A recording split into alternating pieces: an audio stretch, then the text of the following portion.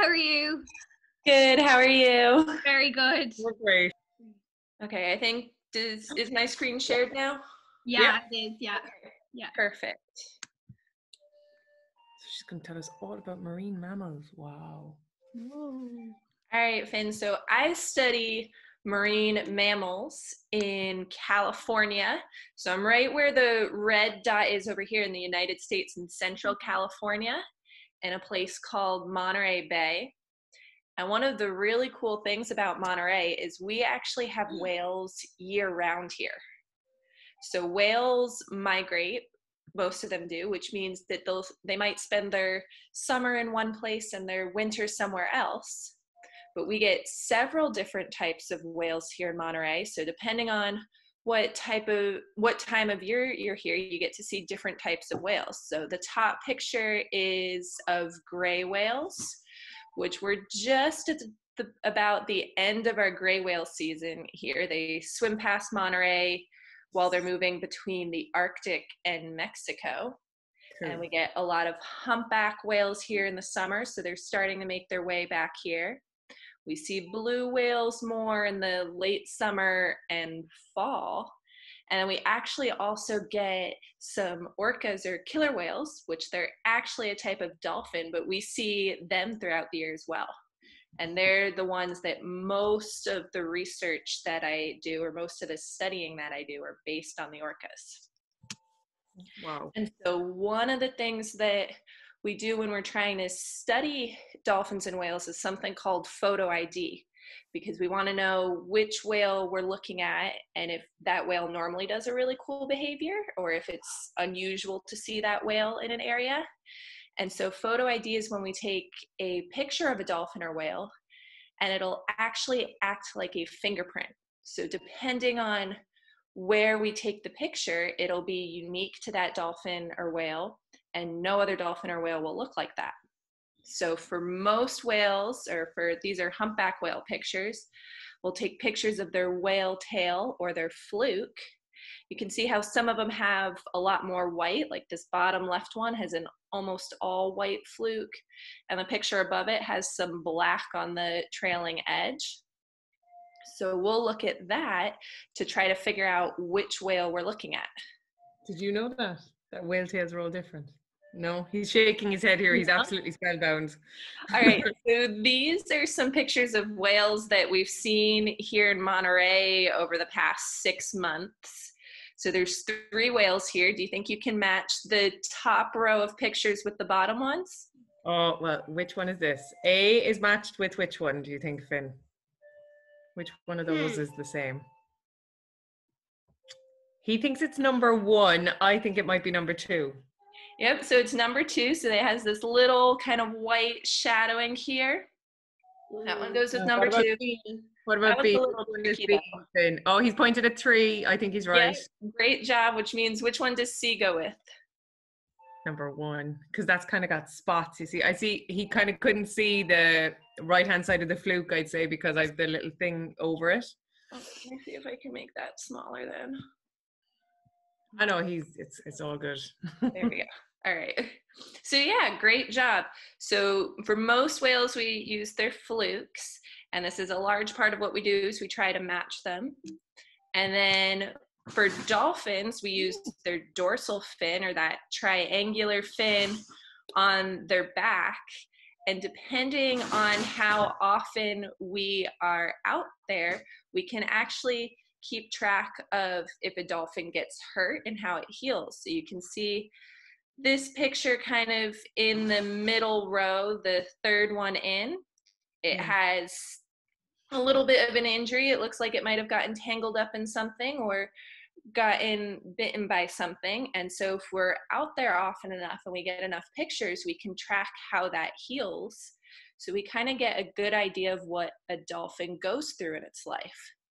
So when we're looking at these pictures, we want to look at if they have any cuts or notches, like the very top left one has a pretty deep notch. We also look at their bodies. So you can see some of them have these white swoosh marks, and those are from other dolphins raking their teeth against each other. And they do this when they're playing with each other as a way of being social.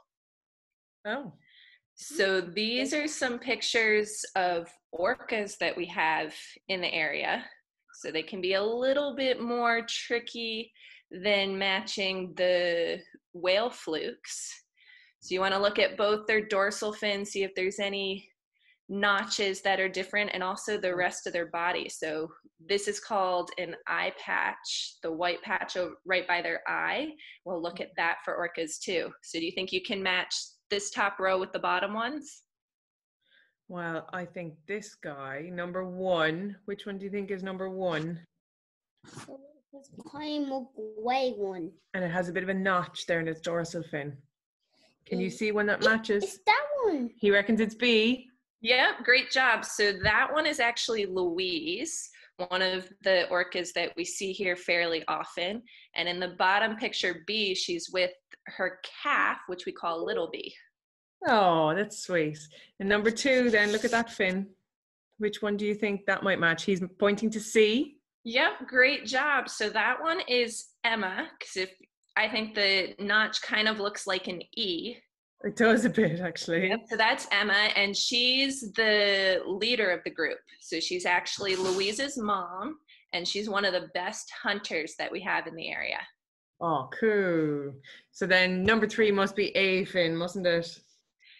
Yep, and that one is Liner, and he's Emma's brother, and we call him that because if you look at the eye patch, there's a little line going right through it. Oh. And so I have a video. This one was taken a couple weeks ago of this is the whole pod hanging out in the area here. Oh, cool. Oh, wow, Finn, that's amazing, isn't it? So Emma, Louise, and Liner are kind of the more distinctive ones of the pod, but there's about 6 of them that we see pretty consistently here. Cool. And is it true that the males have a much straighter dorsal fin? That's kind of how you can tell at a glance. They do. They have you can look at their dorsal fin, and males are much straighter. And you can also, if they give you a good enough look at their flukes, they'll curve in a little bit more. Oh, okay. Yeah, nearly sweetheart. I want to tell them something. Well, if you want to tell her something, go ahead. You know, orcas are top ocean predators, and they're monsters, and they're really big predators. They can like slowly, Finn, because she won't be able to keep up if you speak too fast. Well, orcas kind of like nearly get the size of a school bus. They can get nearly the size of a school bus. Okay. Wow. They're pretty big, and so some of the orcas that we get here, the males, their dorsal fin, so that fin on their back, can actually get up to 6 feet tall, just the fin. Taller than me, isn't it? So those were some of the orcas from the area. And orcas are very intelligent animals. They really are. Yeah, and so one of the other reasons we do this is it helps us figure out how many whales or dolphins that we have in the area. So think about it, if you're trying to find one of your friends and you're in a room full of 5 people, it's probably going to be pretty easy to find that one friend. But then if you're in a room full of 50 people, it might be a little bit harder to find them. And if you're in a room full of 500 people, you're going to see many different people before you actually find your friend. Yeah. And so we kind of do the same thing. We'll take a picture of the whale, and then we'll look and we'll see how many other pictures of different whales we have to take before we find that whale again. And we're able to use that information to figure out how many whales or how large our population size is here. That's really cool. Isn't that a really good way of working it out? Yeah. Now, So I must go, just give me 1 sec. I've got to go get Lena. She's awake. I'll be back in a sec. You can ask her a question there, Finn, if you like. I'll be 1 sec. Do you have any questions so far, Finn? Well, orcas are... Do you know why orcas hunt in packs? Well, a lot of time, it depends a little bit on the type of orca. So the ones that we see here, the animals that they prey on or that they're hunting for are a lot bigger than them. So they have to work together. And orcas also have a really strong sense of family. So they like to stay with their family throughout their whole lives, and it's really important to them. So like orcas eat whales. Some of them do. Some orcas eat whales. Some eat fish. Others eat sharks. And so it really just depends on the type of orca that you're looking at, because each have their favorite type of food, and they really don't eat many other things other than their favorite type. That's cool, isn't it, Finn? So like Just one sec now. We'll let her get on with her presentation. We'll ask then again in a minute. So one of the other things that I do is I study the sounds that they make. So dolphins are kind of like bats in that they use something called echolocation to help them almost see underwater. And so echolocation kind of works as if you're throwing a tennis ball against a wall. If you're really close to the wall, the ball will bounce back pretty quickly to you, but if you're really, really far away, it'll take a little while for the ball to come back. So that's kind of how echolocation works. Depending on how close or how far away they are, they'll look, wait and listen and see how long it takes for the sound to bounce back to them. And so we put something called a hydrophone, or an underwater microphone, in the water. That's a picture of one, the middle bottom picture. And we'll get all these sound recordings. And depending on what animal we're recording, what animals in the area, they actually make different sounds. And so one of the really cool things about certain types of dolphins is they make this sound that we call signature whistles. And it's almost like a name for each dolphin. So each dolphin has their own name that's completely unique to that dolphin. And so if we hear them doing this signature whistle, we know that dolphin's in the area, even if we can't always see them. Oh, that's cool. So when we're listening to sounds, with dolphins, we can hear the sounds, but sometimes with other species, they're either too high or too low, and human ears can't hear the sound. So we'll look at pictures of the sound. So these are pictures of the sounds here. And so we're looking at where the red line is, and that's the whistle. So there's a lot of other background noise, but we're looking at the red line, and I actually have these 3 whistles for you. Oh, listen. So this is the first one, the very top whistle.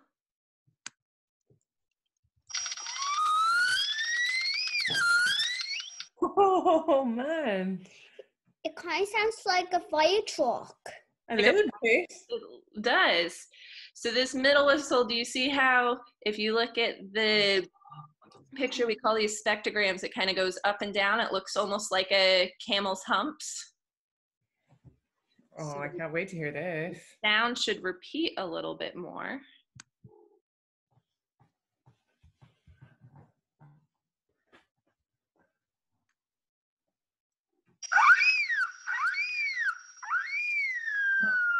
It's cool, isn't it? That's the middle whistle, and this is the last whistle. So it should sound a little bit different from the first 2.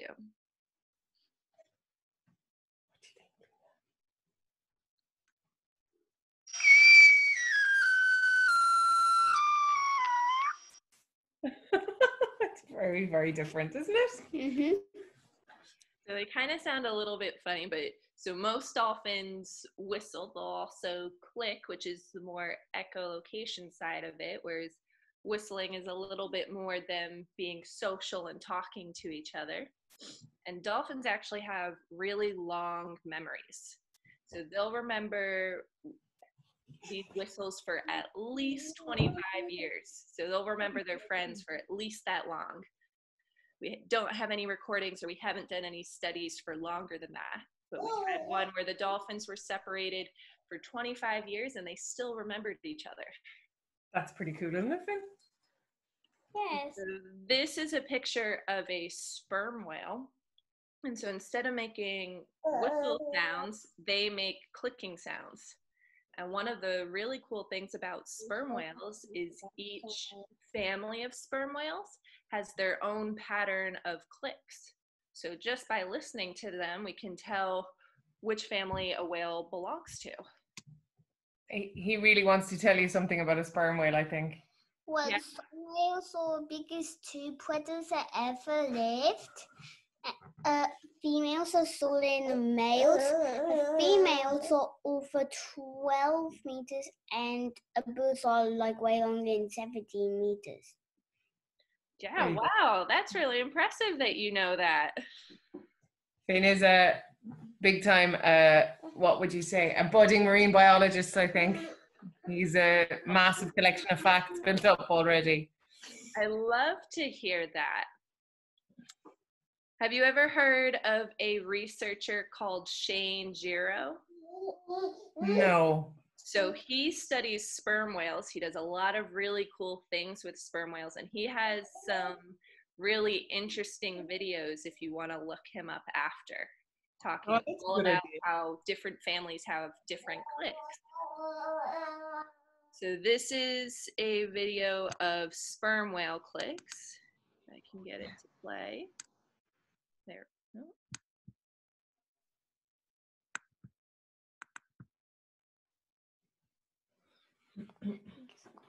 Okay, there we go. So if you look at the bottom row where it's black and kind of a purple pink, where there's more purple and pinks, that's where there should be more clicks. Okay.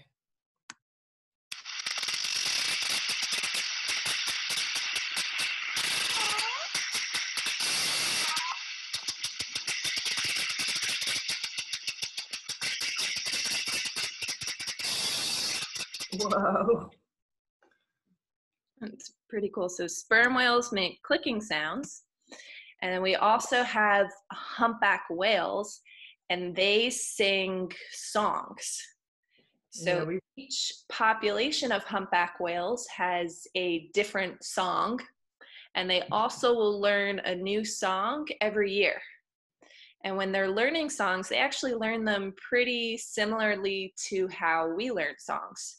They'll hear another whale singing a song, just like you might hear a friend singing a song or hear a song on the radio, and they'll learn the part that repeats the most or is easiest for them to remember first, like the chorus, and then they'll add in other parts as they sing the song over and over and over again until they have the full song memorized. That's cool. This is a recording from a humpback whale singing here in Monterey.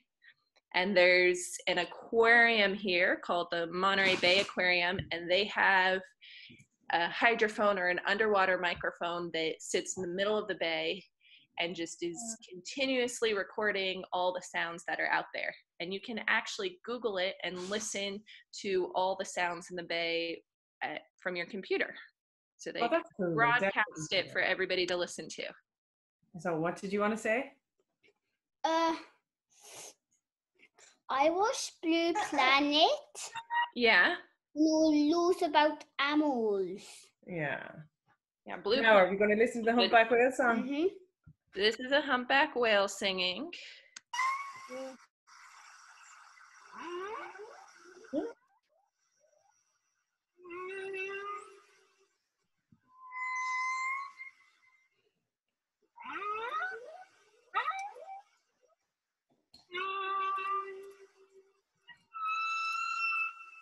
Wow.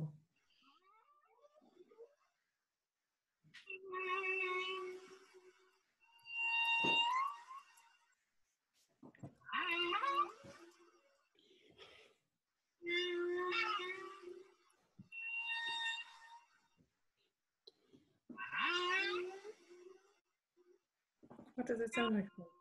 Good. I don't know what it sounds like. It sounds like a So if whale. you look at the video and you can see where the color gets brighter. So where you have the yellows and reds and pinks, that's where you hear the whale song. And all the blues is kind of just the background noise here in the bay. Oh, wow. Look, he's going to make loads of noise here.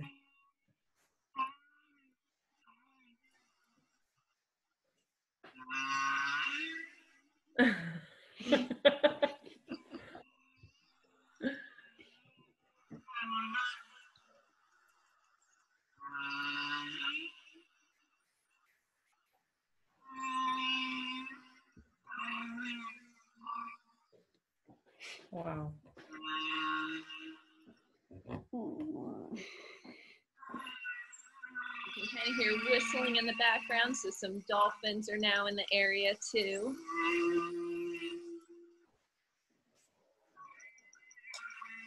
Oh yeah, you can actually. It's cool, isn't it? That was an amazing song. So Okay, well, we're here. one of the really cool things that we're starting to get to do now is we're able to put together video as well as the sound recording, so we can actually see what dolphins and whales are doing at the same time as we're listening to them. So this is a video from about a month ago here in Monterey of gray whales, and they're called Pacific white-sided dolphins together.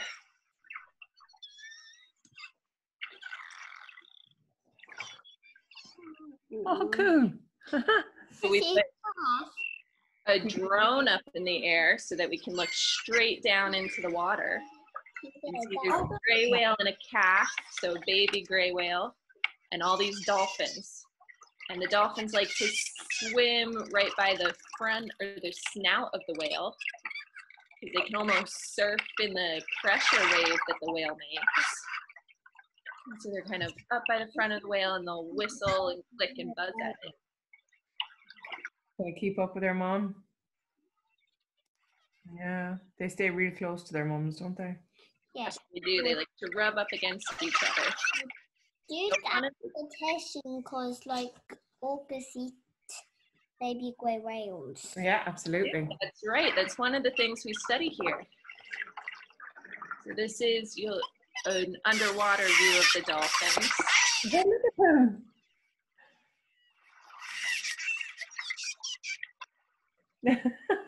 Can you hear them? Yeah.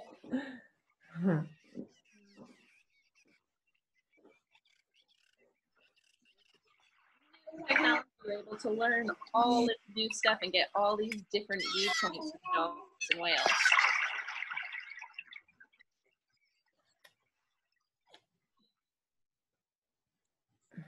All right, so do you have any questions now for me? Well, I do know grey whales are very big animals. Are, yes. And then mind their calves. Do you have any questions or anything you don't know that you'd like to find out? Well, Think about it.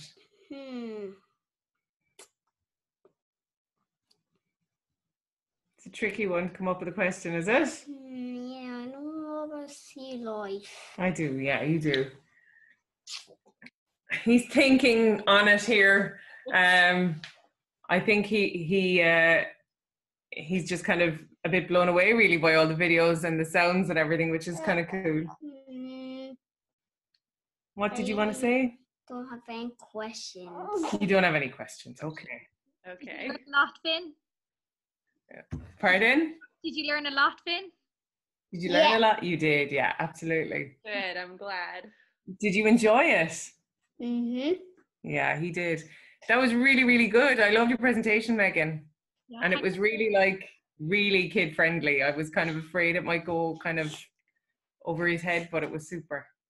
Good, I'm glad he enjoyed it. And I'm glad you learned something, Finn, too. It seems like you know a lot about dolphins and whales, so I'm glad I could maybe give you some new facts as well.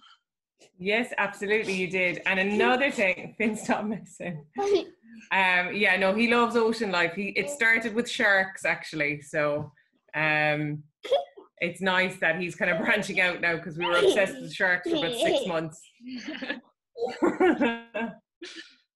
Okay, Finn, what do you say to Megan for all her lovely facts? Thanks. You're welcome. I'm gonna turn her video back on because Lena wants to see herself, I think. Great. Thank you so much, Megan. That was amazing. That was absolutely Of course. I'm going to No. start recording now. So thanks a million, guys. It was Okay. lovely to meet you. You too. Lovely to meet you, and thanks so much for setting it up. No problem. Thanks so much. Okay. Bye.